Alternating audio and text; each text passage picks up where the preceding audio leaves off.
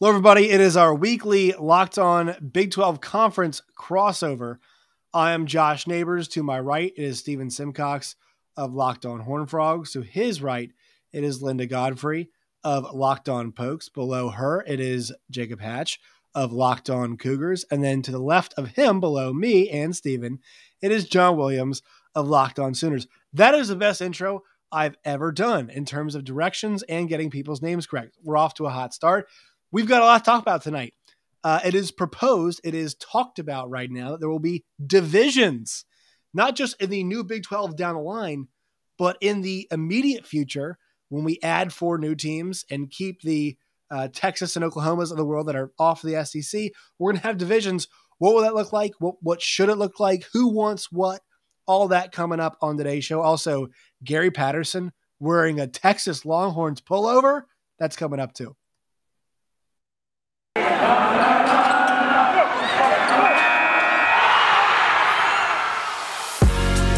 You are Locked On Big 12, your daily podcast on the Big 12 Conference, part of the Locked On Podcast Network, your team every day. All right, once again, I am Josh Neighbors of Locked On Big 12. That is Steven Simcox of Locked On Horned Frogs. That is Linda Godfrey of Locked On Pokes. That is Jake Hatch of Locked On Cougars. That is also John Williams of Locked On Sooners. We are here today to talk about not just the Big 12 Conference, but the future of the Big 12 Conference and what it might look like. So CBS Sports had an article today. I believe Dennis Dodd was the author of said article, that the Big 12 Conference right now is exploring the divisions. And so how they're going to split things up. I believe the rule, you guys can correct me if I was wrong, the NCAA mandates that conferences above 12 teams must have divisions. Well, the Big 12 Conference is facing a situation where they're going to at least have 12 teams in the long-term future, but they're probably going to have 14 for at least 2 to 3 years, because it seems like at this point in time that Oklahoma and Texas are not going to go to the Southeastern Conference until the grant of rights contract ends for the Big 12 Conference with Fox/ESPN. So I'll go to you first, Stephen. When you heard this news today, I mean, there's a lot of work to be done, right? I mean, there is a multiple division of conference that's going to happen here. Do you divide the conference up and do you split OU and Texas and then subtract them and keep things the same? Do you just do different? What do you do here as you break things up? And also just your general reactions to hearing this news. Yeah, a lot of moving parts. I mean, the OU and Texas angle is interesting. I didn't really factor in the idea of we need to keep them separated. One, because you don't potentially want those, 2 teams messing things up in the future when you eventually have them move out of the conference. But geographically, it'll be kind of weird because obviously they're so close together and that's such a great rivalry for the conference itself. I think overall it's good. The round robin format was unique, and I feel like it gave the Big 12 an advantage from a branding standpoint. Mm-hmm. But the other side of that coin is I think it made the schedule tougher. When you're in divisions and you avoid certain teams every year, that's helpful. You look at the SEC and it's changed now, but for years, the SEC East was a pretty manageable division once you got past, maybe the top 1 or 2 teams. And if you can avoid Alabama or you can avoid LSU, that's a significant thing. Obviously, the ACC's done it, and Clemson has kind of owned their side of the division until recently. But I feel like for teams that are sort of trying to make a move and get out of the middle of the pack, this will be a really good thing because you don't have to necessarily go see every single team in the league, and maybe you will have one division that ends up being a little more manageable than the other. I don't need to go watch TCU play while Toothless Mountain people yell at them in Morgantown, West Virginia. That's an unnecessary road trip that doesn't necessarily need to be taken every other year. So from a competitive standpoint, I think it's good. I feel like it's going to help for a league that's going to lose some natural rivalries, and probably their biggest one with OU and Texas. I think also it's going to help develop some bad blood between schools that are in the same division. So a lot of positives to it. And, it seems like they are being forward thinking, which is something I would not accuse the Big 12 of being in the past. So it's good that they are on top of this, and that it's already started to leak out because it's, good discussion and good fodder for the offseason. So, John, I want to go to you next because when I saw this news, I thought immediately that UCF could host Oklahoma in not just a conference game, but a division game. The team that went, 13-0 and won a fictional national championship and has just been banging the drum for, just kind of, great for Cincinnati, but like UCF was Cincinnati before, Cincinnati was Cincinnati. Yeah. So that team could host a perennial power in Oklahoma at the, what I call the bounce house, bounce castle, whatever ridiculous name they have, the launch pad. I forgot what the name is they have for, but that's a realistic scenario. And it just makes me smile. Like that's when I told you guys about my 12-team playoff idea where I had 7 automatic bids, like that was the idea, right? That the idea is a team like OU travels to a place like UCF and plays a team like that. And that could be a divisional football game in like 2 years. I mean, how awesome is that? Yeah, I think it's a lot of fun. I talked about it in the group chat that, even if Oklahoma and Texas only get to be a part of a 14-team Big 12, I think it is going to be fun. I've felt for a long time that they should have expanded when they had realignment, 10 years ago, but they didn't. And now Oklahoma and Texas aren't going to get the benefit of the future realignment, because I think it'd also be great to go up to Cincinnati and play in that, that hotbed of football that's been so historically prominent for 100 years now. And I thought that would have been great too, just down the road from the College Football Hall of Fame, Pop Warner's home state, like all these great things that could have happened with Oklahoma going to Cincinnati, going up to Utah. I mean, I think Sooners fans would have loved to make that trip. I mean, I know I want to go to Utah, but just so many awesome opportunities for just new rivalries in the Big 12. I love the idea that they're, like you said, they're being forward thinking and trying to figure out the best way to integrate the new teams with the outgoing teams, at least for a couple of years, and try to have a smooth transition, as smooth as possible. I mean, there's always going to be, that transition period that takes place, but if you think ahead of time, you can make it a little bit smoother. I like, going to Orlando for a I was going to say Oklahoma. That's kind of fun. Oklahoma fans will be glad to make that trip. Yeah, you can go to Disney, you hit Disney up, maybe hit up Universal Studios. I love Orlando, except for like the heat. Hopefully you don't have to go there in September, but yeah, cool place. I think there's just a lot of really neat things that could happen with this kind of initial expansion before the realignment happens. I am thinking if Texas had played a game this year in Orlando, it would have been like, I mean, they drowned in a few fourth quarters this year. They would have like drowned. That would, like, you would have seen, I mean, their entire defensive line cramping at one time, I feel like, if they played that game. Jake, I'll go to you next on this. So the idea of, do you want to make these divisions probably concrete, as in like once Oklahoma and Texas leave, you don't want them to change, especially if you're a BYU fan, right? Because once you're glad to be there, but you kind of want to build a bit of consistency once you get there, right? Well, and the way that Dennis Dodd kind of laid out, he had a North and South division, the way he kind of laid things out. And I've always been a thought that going to West Virginia and UCF are going to be very extensive travel things for BYU, just going clear across the country. So if you put them in that proposed South division where you might go there once every 2 or 3 years versus maybe every year or every other year, it's probably better for all parties' interest, in my opinion. I'm all about, if you have that North division, including Cincinnati, the Kansas schools, Oklahoma, and Iowa State, I'm all for that. That's relatively decent travel for BYU. It kind of keeps a north-south dividing line between these two, and I think it actually keeps the divisions relatively balanced, all things considered. Yeah, the one catch with that one is, what's the split with, because there's so the big holdup here is there's going to be 5 Texas schools. Yep, and that's the thing. You make that South Division very Texas-centric, and that is going to cause some people some consternation.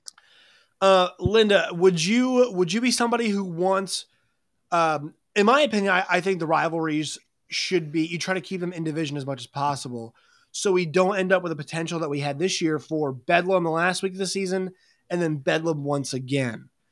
What's your thought on that? Would you want to keep rivalries in the same division, or would you be fine with spreading them out and having the potential for Bedlam 1 and 2 back to back? I would be okay with having Bedlam back to back. What I don't want is Texas and OU in opposite divisions, and then those two schools go to the Big 12 championship for the next several years before they leave. That does nothing for the Big 12 as a whole. So I think, and I get the concrete and like wanting to start a routine with the divisions and how putting them each in their own and then just pulling them.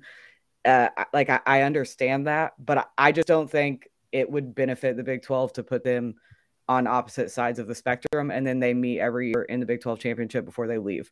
Now, at the beginning of the season, I didn't think that OU and Texas were going to be in the Big 12 to the end of this contract. I thought that they were both going to get out as quick as they could, but with as abysmal as Texas played and OU's coaching fiasco, that's clearly not what they prefer transition, Linda. That's the term. Oh, sorry. Fans prefer. I wouldn't want to, make any Sooner fans mad. So hey, Brent Venables ain't scared. He is not. He is not scared. But here's what I would say. I think all things considered, this is the best thing for them, because we saw it last year. Arkansas is a decent team. Texas got throttled by them, and Oklahoma. Well, I think we all kind of came to consensus they're going to be good long term.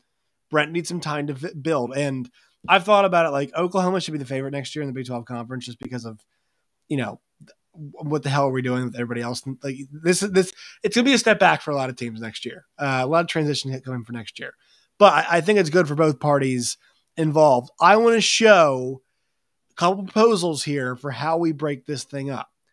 So here is one that I have, and we're going to use, so this is Big 12 divisions, BS before split, because the split is BS, and I also feel like it's a great term to use.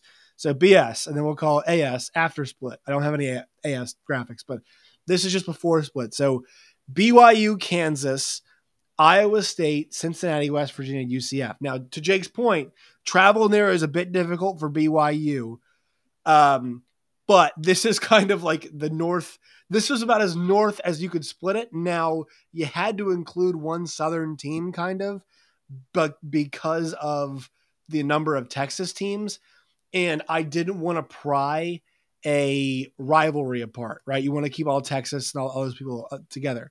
So then you shift now to the south. Oklahoma, Oklahoma State, TCU, Texas, Baylor, Texas Tech, Baylor, Texas, Houston. You put all those teams together. So basically it is Texas and it's Oklahoma. Those two states are just tied together right there. Also, we had a model, and this one is from Shahan Jayaraja. He put this one out. So north would be Oklahoma, Oklahoma State, Kansas, Kansas State, Iowa State, West Virginia, Cincinnati.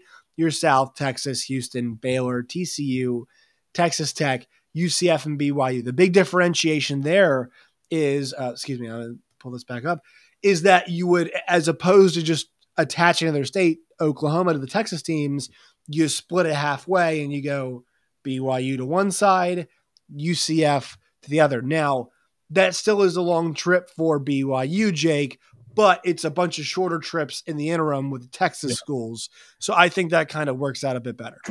Well, I actually think BYU actually would be okay with UCF being part of it, just because I think that they have designs of actually opening up some recruiting ground in the Midwest. And if you can get out into Florida, we all know that there's athletes out there. I know it's a long trip to get a guy from Florida to go to Utah, but the University of Utah has proven they can do it. Some of their best players in recent memory from the University of Utah are Florida natives. So I think BYU, if they could work it and they're okay with the travel, I think they'd be all for it. Steven, do you think the sneaky part of all this is kind of what Jake said? Does everybody want to play UCF because of where they're located? And to kind of make this clear, like what this looks like is, hey, you're trying to recruit a kid from Florida.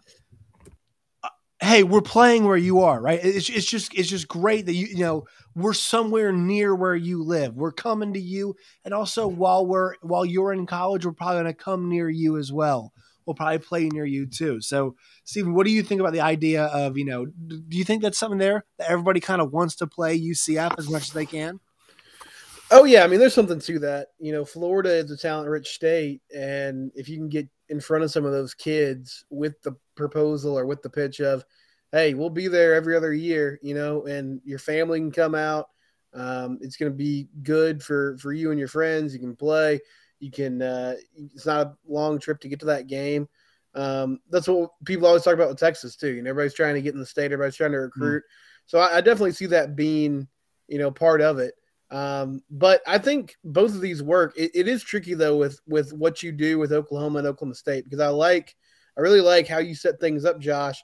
But you do have the factor of, just the South teams would love it. I mean, you're just traveling between OU and Texas, right? That would be huge for the schools in the state of Texas as far as recruiting and hitting up the high schools there and saying, hey, your furthest road trip during the regular season is going to be to Stillwater or Norman.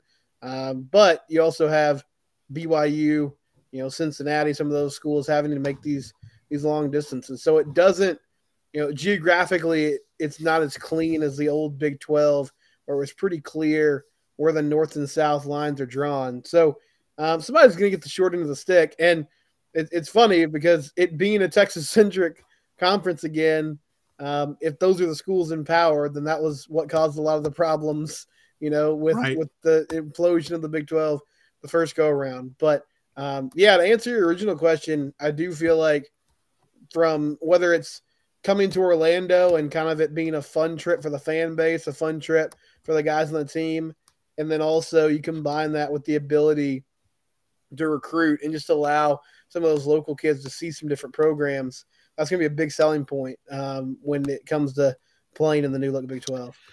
Orlando is going to become Big 12 fans Nashville, right? When teams play Vanderbilt in the SEC, it's like, oh boy. Now, to UCF's credit, like, I'm not saying you're Vanderbilt and your stadium is much more full and your tickets will be much more expensive to get in the building. But like, Kansas State fans, we live in Manhattan, Kansas. Guess what's awesome in the middle of November? A good old trip down to Orlando, Florida. That's what's great. I wish we had a West Virginia person because their case is very interesting. Cincinnati is going to be their counterpart, right? That is somebody they 100% must be paired with for the geographic rivalry. I will say this, 2007 is a beloved, cherished year for college football fans. That is one of West Virginia's best years. During their best years, West Virginia had a whole lot of Florida kids. That is what West Virginia, and I know it talked about everybody else generally, but that is one school I think that needs to be paired with UCF. Geographically, it's going to make sense for them just because of the eastern proximity. I know it's a far trip south for them, but that is something that they're definitely 110% going to want is being paired up with UCF. So that's something I'm going to see happening here. Linda, I want to ask you, you hit on this Texas Oklahoma thing. The Big 12 has to put those two together, right? There is no situation in which the powers that be say, sure, we'll let you guys go in different different divisions, let you guys still have your game and give you guys the potential to, play in a Big 12 title game. Now, it feels like Texas might be far away from that, but hey, you never know. They have to be in the same division, right? I think they do. I just don't see any benefit long-term for the Big 12. That being, we're giving them credit for like trying to plan ahead.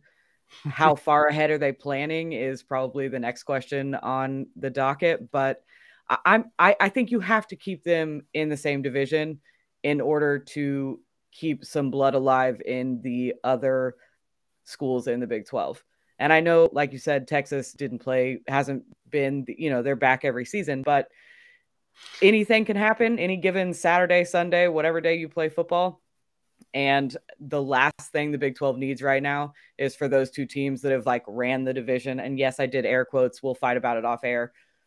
That like, we don't want them to go out on top. Like that's the last thing the Big 12 needs. So I was wondering, like, is there a situation where they could do like an East-West? Now I know there's not like a perfect dividing line on that, but there's not really for North-South either. And, this is just kind of like off the top of my head thinking like if you have BYU and Tech, should we, and Iowa State, and do we have a name we could use State, that's not Oklahoma, East, West, North, South, John? Like, have you thought of one maybe? Because but also it doesn't matter. I mean, the Cowboys are in the NFC East. Yeah. The Chiefs are in the AFC West. It's It's all a little bit All the relative. terms are loose. It's semantics. It's just semantics. Didn't the Falcons play in the NFC West at one point in time? They Am I did. dreaming of that? Did. Like now, I will say I'm a Niners fan, and I do remember those Falcons NFC West battles. So the problem is, because I remember the Big Ten got ridiculed. Leaders and Legends was. I was gonna say Leaders and Legends is available. Let's just go with that one. Let's just double down on that one because they ended up having to change that, right? Yeah. So that is, but here's the thing: like, look, Missouri plays in the SEC, and my alma mater plays in the SEC East. They play South Carolina. The only thing those two schools have in common, they both are in a place called Columbia. Nothing else in common. So is the title just semantics, do you think, John? Or can we find some creative ways where like this, the fun six and the more fun six? I don't know. Yeah. You could have the original six and of course there's more than original six, but no, there's the original six, and then you have West Virginia and TCU. And TCU. Yeah, and then you have the next four, and that's your new six. Like, I mean, hockey fans would love that. Can we divide by mascot? Do we have like human mascot and animals? But yeah, I think it's all semantics a little bit, but I think like having Utah and Texas Tech play regularly, I think that'd be kind of cool because BYU, you mean? BYU? Or, BYU. Sorry, Jake. BYU and Texas Tech play regularly. BYU, Iowa State play regularly. There's something cool to having those, somewhat geographical rivalries. Yeah. And I think, having Cincinnati, West Virginia, UCF playing on a regular basis makes sense. Baylor, Houston playing on a regular basis makes a lot of sense. Trying to keep them as geographical as possible because it just makes it easier for fans to take road trips. Not everybody's going to try to fly. People are going to want to drive to games. And if you just have just a few hours to go, or you can, drive late on a Friday night to get there on, and then get up early for that big noon kickoff at 11 o'clock, then you'll be in good shape. So yeah, I like the idea of geographics playing a part in it. I know it's not going to be perfect because just the way it's spread out. I mean, it's like Conference USA all of a sudden. But yeah, keeping as much of that alive as possible. I mean, UCF and Houston, they're 5 states away, but two major hubs, Houston and UCF can get to each other pretty easily. It's not that big of a deal traveling between those two. Well, they've already done it before too, right? Exactly. In conference. I would say I heard you say CUSA, and I'm sure Bob Bowlesby cringed. He would cringe if he heard you be like, "Oh no, sorry, comparing Bob. us to CUSA, not great." I think the interesting part is there any chance anybody in Texas gets split at all? And go ahead, John, if you have any thought on this. No, I don't know, but I think it'd be a good idea because then it gives more Big 12 schools like regular games in Texas as opposed to just keeping it all in state. And I think that's going to be something that comes which up. Which is fair. And I think that's fair to have more teams play in Texas. Yeah. And I think it'll be something that comes up in those president meetings and AD meetings amongst the Big 12 schools that are remaining. Like they will, like all those schools will want to play regularly in Texas every single year, at least. And they will, with the scheduling, the way it all works out, if it's a non-divisional opponent, you'll still probably have at least 1 or 2 games in Texas because there's so many schools. But creating some kind of rivalry that hypes that game up a little bit makes a little bit of sense. And I think it'd be cool for them to create some kind of neutral site game, whether it's TCU and Texas Tech, or Houston and Texas Tech, or Baylor and Texas Tech, something like that, like where they play in Dallas-Fort Worth. It's not going to be the Cotton Bowl Red River, but it can still be something that gets a lot of hype and gets people excited. So yeah. Oh, go ahead, Steven. Yeah, because you're the resident Texan here. Well, I was just gonna say, I think you could send Houston with like Cincinnati and UCF and BYU, and it would make sense.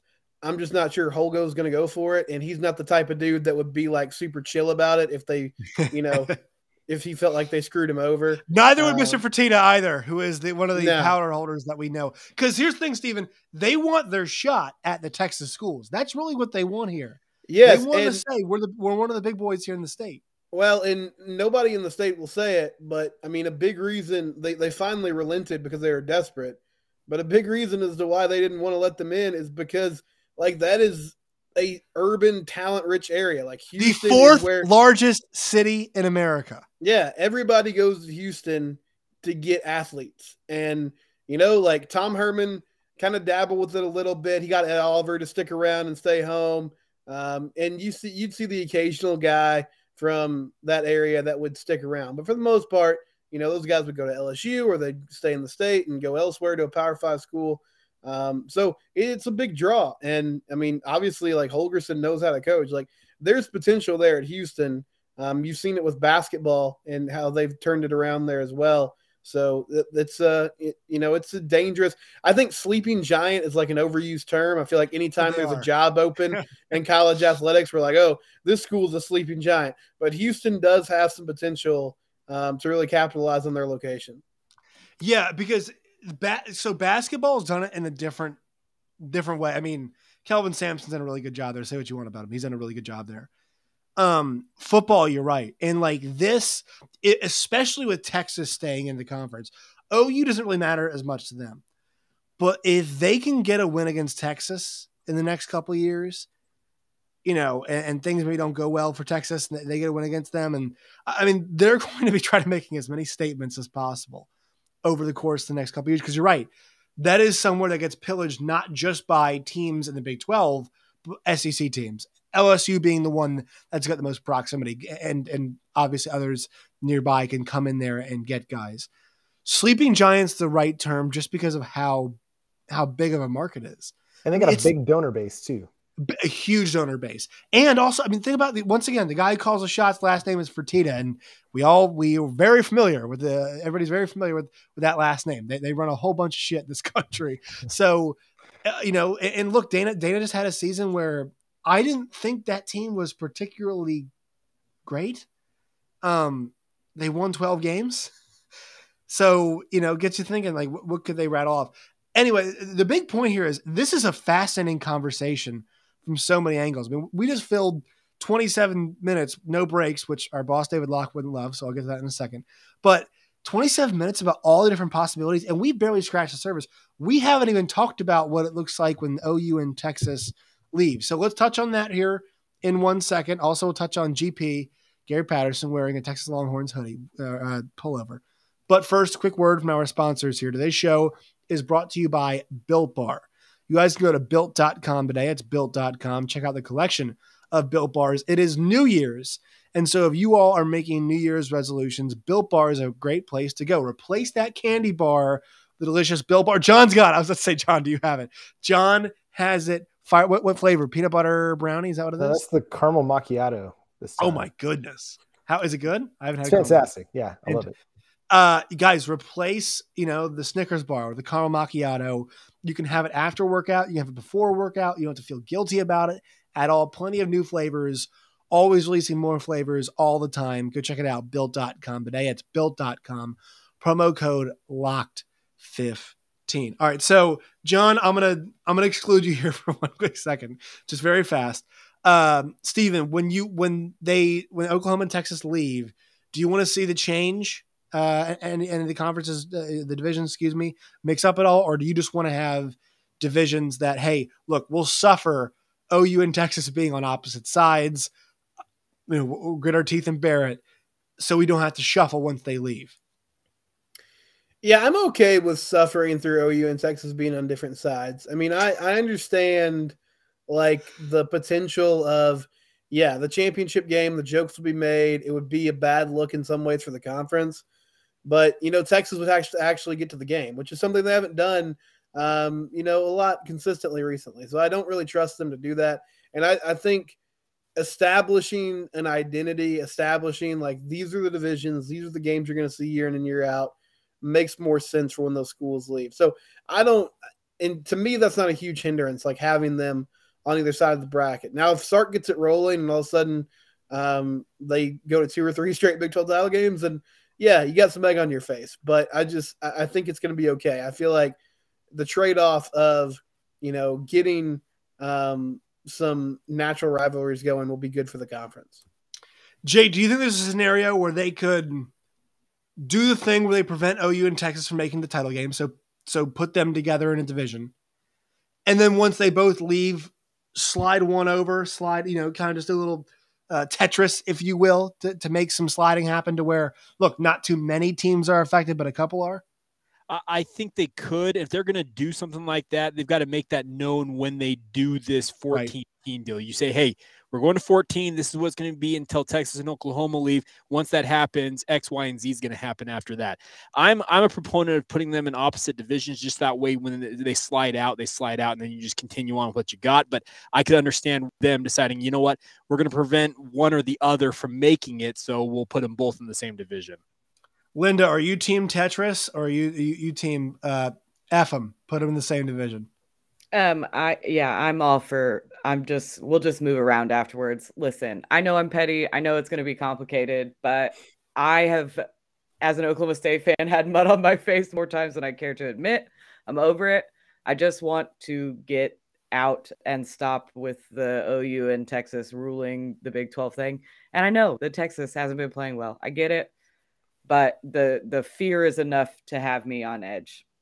And with Quinn Ewers, so it's true. Our guy, Steven's favorite player. Number one fan. That's right, baby. I'll defend him to the death. While you guys were slandering 18-year-old boy on this podcast, I was stepping in because I like to protect the kids. Guilty. I'm sorry. I love it. Also, I appreciate Linda correcting me because I team Tetris and also team same division, the same thing. But yes, they corrected me. All right, one more quick word from our sponsors now, and then we're going to clear out. Everybody's going to isolate and let Stephen take the ball, and I have an image to show that goes along with it.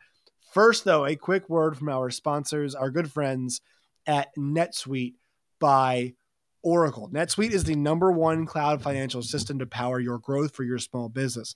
With visibility and control of your financials, inventory, and HR, planning, budgeting, and more, NetSuite is everything you need to grow all in one place.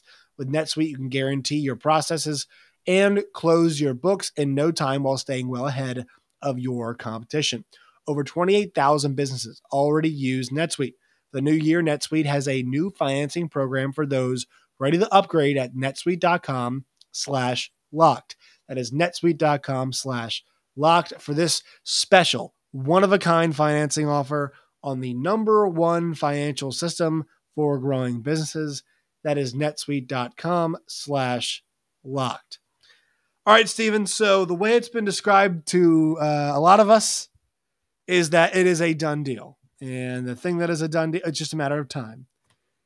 This right here is a done deal. For those of you who don't know, that is one Gary Patterson, former Texas Christian University football coach, with one Chris Del Conte, University of Texas athletic director. You'll notice Mr. Patterson, who is prominently featured here, is wearing a Texas Longhorns pullover during tonight's Texas-Kansas State basketball game. Steven, the floor is yours. Well, first of all, let me say, as we're recording this, Kansas State took down Texas 66-65. Wait, they did? Yeah. I had no clue that happened. Yeah, Marquise Newell with the layup. So Gary Patterson had a game where his team lost a winnable game. Shocker there.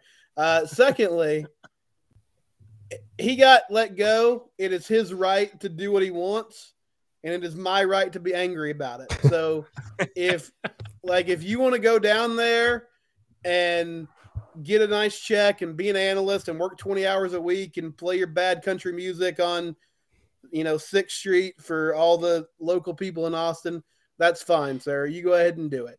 I will say that I have been a defender in the past. We've sort of been a punchline here at TCU for erecting a statue of a man that is still very much alive and kicking. And I really thought that wouldn't be much of a problem even after he was fired. But now it kind of looks like we just have a shrine to our ex. So that's not great.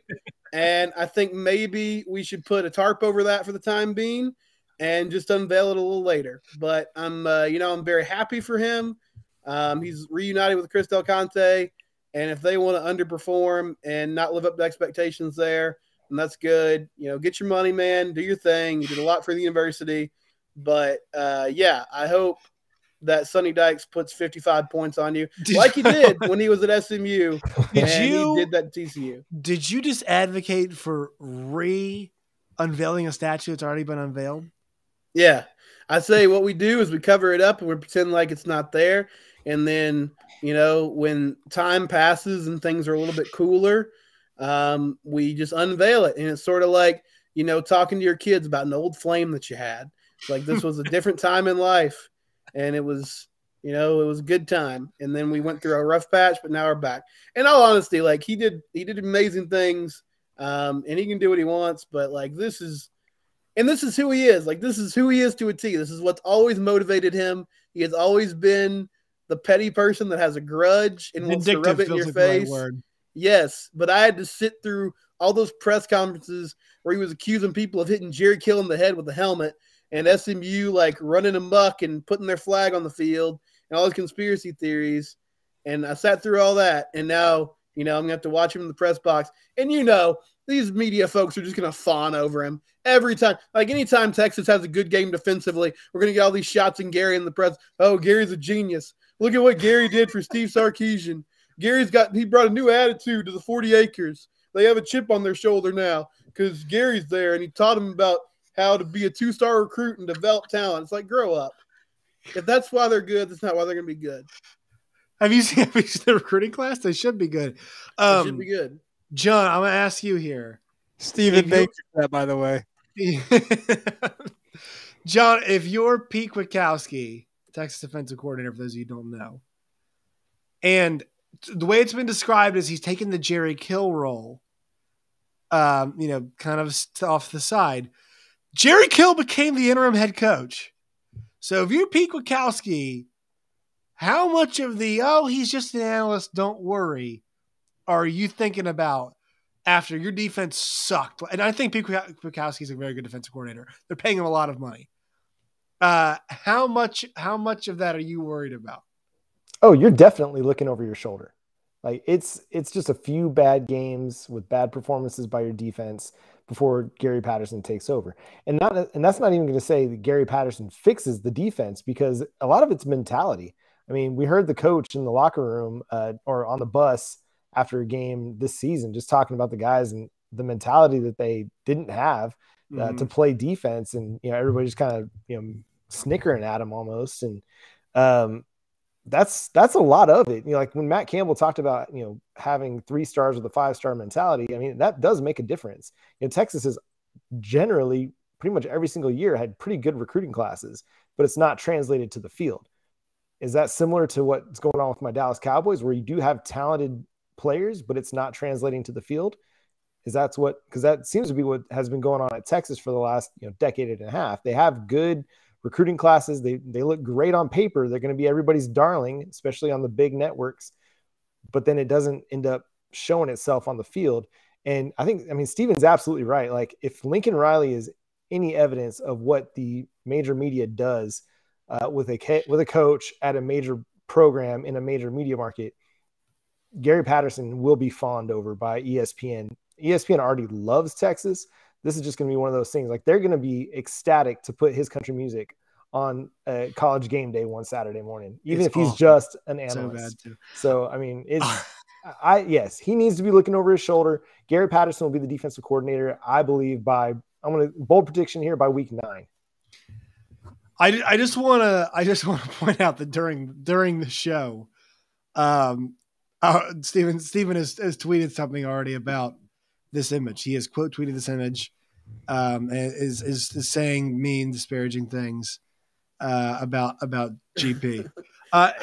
No, all I said was it's okay. Gary Patterson won't see it because Steven's blocked. He just blocked me. That's true. He blocked me. Here's the funny thing. I don't know if I ever told you guys to update the story. So here's the funniest part about this. So I was blocked by Gary Patterson, which is fine. Like I get it. And then a friend of mine texted me one day, and we were laughing about it. And he was like, "If you Venmo me $5, I will DM Gary." Because Gary reads his direct messages. He's like, "If you Venmo me $5, I'll DM Gary, and I'll be like, hey, please unblock this guy." So I did. I Venmoed him $5, and then my buddy Chris, he DM'd Gary, and he was like, "Hey, I know you're blocking a lot of people the other day. Steven's a great dude. You should unblock him." So then he unblocked me. And then, like I tweeted something during the Kansas State game to the effect of like, okay, it's time he needs to go, and he blocked me again. So he's seen my profile at least 3 times. Like he's looked at it physically. He blocked me, unblocked me, and then blocked me again. But anyway, all I tweeted was, did he get a honey butter chicken biscuit? Because apparently Chris Beard was giving those away at the game, the Texas students, because he's such a generous man. So What, tonight? Yeah, tonight he was giving out. Well, I'd like to say that it's 0-2 for coaches giving away food tonight at games. I saw Porter Moser very generously give out pizza at the Oklahoma game tonight. So there is that going on as well. Here's the thing, and this kind of hits something else, and I'll ask Jake and Linda can comment on this part of the conversation here. Like, we've barely hit on basketball. We've been discussing stuff right now, so that's why I missed the Kansas State upset over Texas. But like, football is really becoming 24/7. I mean, this is January 18th, and like I'm only going to do a legit month of basketball coverage because football has pushed us as far back. I mean, this is a legitimate conversation about what Gary Patterson is going to do at Texas, Jake, is it not? It is, absolutely, because the whole conversation of, is he an analyst or is he the defensive coordinator in waiting? Is he the coordinator who's behind the scenes pulling the strings? It's always ongoing. The thing about college basketball is it's being completely overshadowed by football, but it is what it is. Linda, like, if Gary Patterson was like 20% less vindictive, would you be like, this guy should be our defensive coordinator? No. Okay, I was pretty anti Gary Patterson from the get-go after Jim Knowles left. I'm still on my Joe Bob Clements train. Like, there was a report that came out that he was going to Ohio State with Jim Knowles, and I was distraught for over a day before he came out and said that those rumors were false. But I just didn't like. I don't want to give it to somebody that's been in the Big 12. I'm ready to move into somebody new. You know, we do a lot of recycling, and recycling's great. You should recycle, but maybe not coaches. The NFL does it. Yeah. I don't know if that's the argument.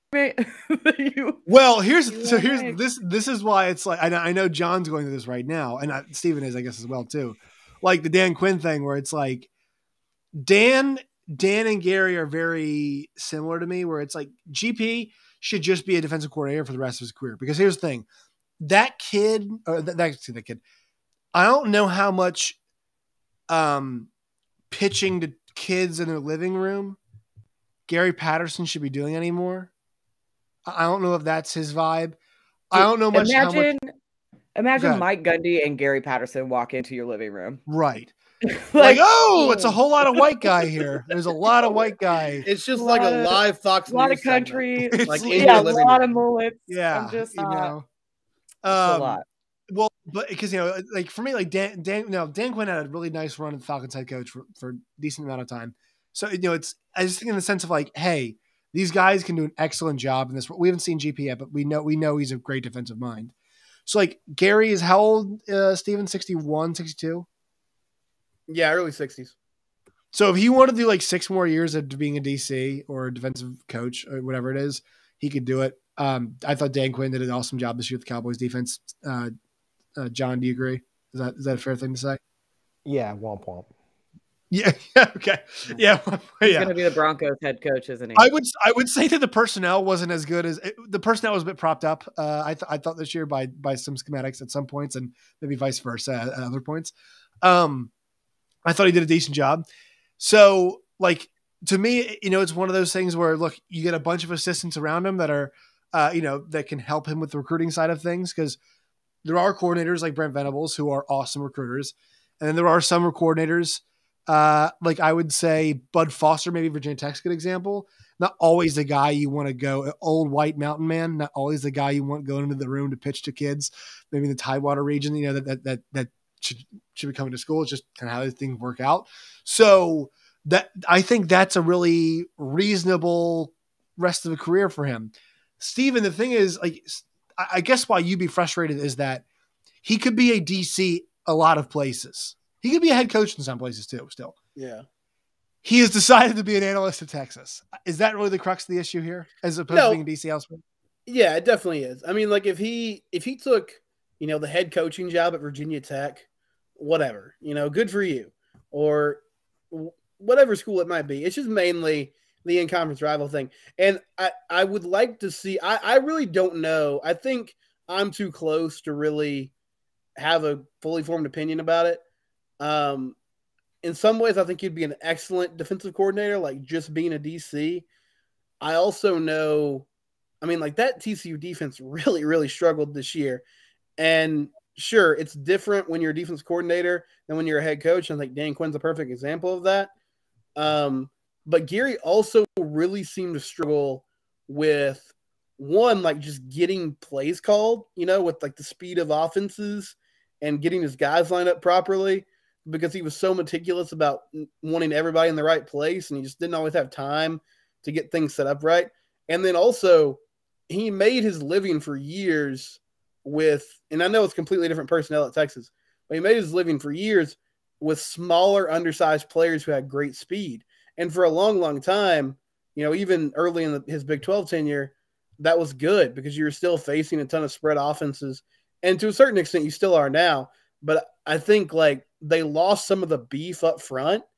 And as the league sort of shifted to a more physical style of play, they weren't ready. Like they got run over this year. Mm-hmm. So I don't know. I'd be fascinated to see it happen.